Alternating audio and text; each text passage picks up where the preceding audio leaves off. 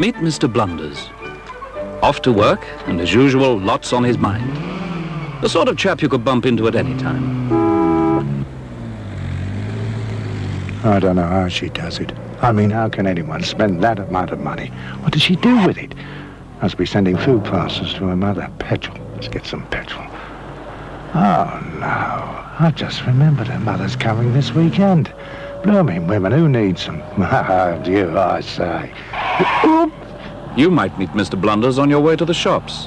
And no matter how well you think you know the road, no matter how sensibly you drive, Mr. Blunders could be round the next corner. That's why you should always wear your seatbelt.